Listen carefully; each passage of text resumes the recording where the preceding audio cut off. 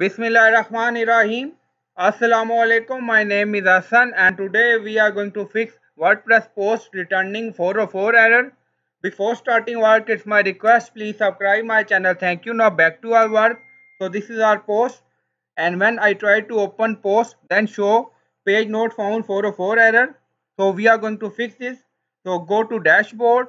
On left side you see settings and then permalink. So click on it. Now permalink settings open and scroll down, you see post name or custom structure. Scroll down and click on save changes to recreate .htaccess file. Now settings are saved. Go to page again and refresh the page, press enter. Now you see issue fix and post show.